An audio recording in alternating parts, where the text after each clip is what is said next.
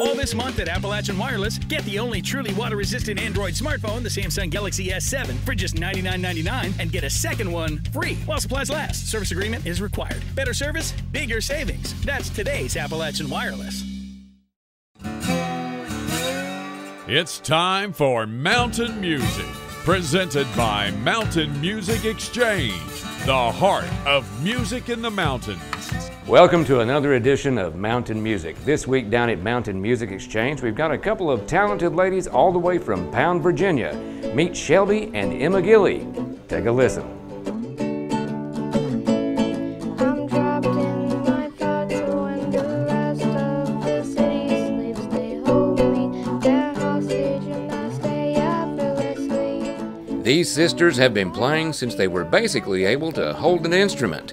But playing at home and playing in front of a crowd is two totally different things for them.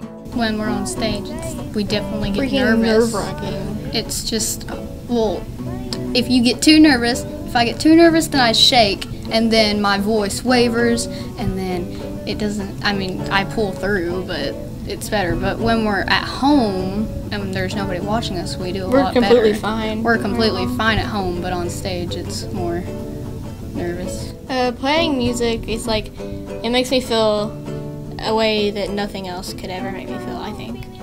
Fighting your battle gets to a point where you feel like nothing really matters. Only motivation you've got is the one telling you to stop trying. I can't still upset, but just keep crying. Sometimes even the anxiety of playing in front of people can be the inspiration for a song. Maybe not a title, but lyrics for sure.